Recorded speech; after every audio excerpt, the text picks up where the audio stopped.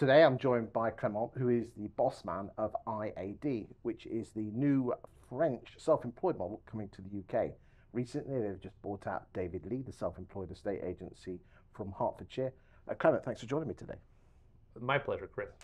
I'd like to ask you a question of where do you think the UK property market will be at the end of 2024? We're filming this in November 2023.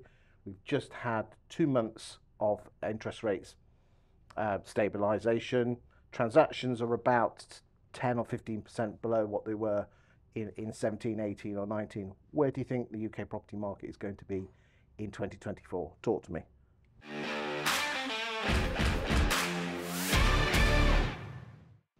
You're starting hard and trying to trick the Frenchman, right? Gotcha on that one. Yeah, you're right to mention macroeconomic data. We're studying them really thoroughly. And of course, interest rates are stabilizing.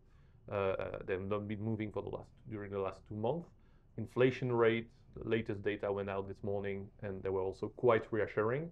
So I guess that the slight drop in prices that we've been observing in all the major markets IAD operates in, let us hope for a volume recovery for 2024. Not huge, but a slight recovery. Um, my statistics think there should be about 885, 890,000 property sales in the UK. You think that'll grow, do you, next year? I think that's going to recover at some point during 24. Will the whole calendar year be positive compared to 23? But maybe somewhere half of the year, we may see some encouraging signs.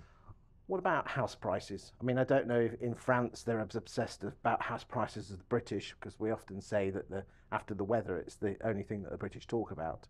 Um, what's happened to house prices in France this year? I mean, this year they've kind of, in the UK, have stabilised down 1 or 2%, depending on where you are. What do you think will happen to house prices in both France and the UK next year? In France, the downturn in prices has been a little steeper, with a -6, -5, -6 right now, and not generating any rebound in volumes, because transaction volume during Q3 24 will probably be somewhere around -25% to 25%, yeah. right? But there's like 25% on 2022 It figures. is. It is. So that's very similar to what we've seen in the It is. UK. Yeah, it's -40 compared to the peak of the post-COVID burst. Very similar again in the UK. House prices are not so much of an issue for estate agents, it's transaction levels. What do you think estate agents should do to get a bigger slice of a smaller pie? What we encourage them to do in all our locations is think twice around the price. And we have a lot of training modules around, help sellers be more receptive to a slightly lower price. Because to follow up on your questions on correlation between prices and volume, what we assess in most of the markets is we still need probably a slightly bigger decrease in price so that the volumes come back up. So what we try to do with our clients, the sellers, and with all our agents, is teach them how to contribute to these realignments. In France, do you have issues with estate agents? In the UK, we call it overvaluing, where the estate agent will overinflate the price suggested to market the property to gain the business. Does that happen in France? It happens less because of the market structure. Have in mind that exclusive mandates in France only account for 45% of the market.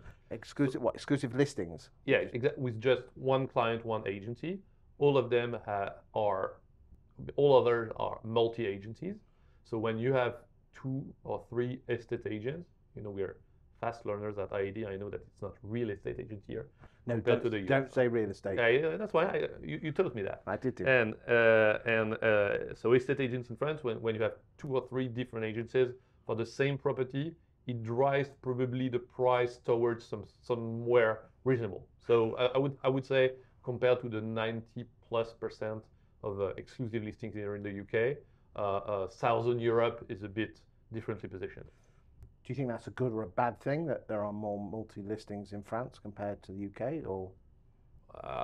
It's an endless discussion. I mean, on one hand, for any estate agents, an exclusive listing is more comfortable. And we have agents that only do this, but it's not our policy because we know that culturally speaking, in the countries in which this exclusivity rates is lower, we lose some mandates if we only accept exclusive mandates. So we like both. And in France, are there such things as buyer's agents, or is it just the agent works for the seller? No, 85% of transactions are one agent, both for seller and buyer. But surely you can't have the agent working for the buyer as well as working for the seller, can you? He's working for both. He's working for the sake of the transaction. But ultimately, I mean, in the UK, you can only work, you really work for the owner of the house. Yeah. You owe a duty of care to the buyer. Yeah, of course, technically the mandate is signed with the seller most of the times, but my point was rather around who pays the commission, and I think that philosophically it's a bit both, except in Italy or the US, for example, where the law stipulates that you need to have one seller agent, one buyer agent, each of them sharing the commission. US is 6%, very different to the UK. What I'd like to do in the next video is talk about fee levels in the UK compared to other countries that you are in, and what UK estate agents can do to increase their fees. Is that okay? Totally fine with me. One of my passions.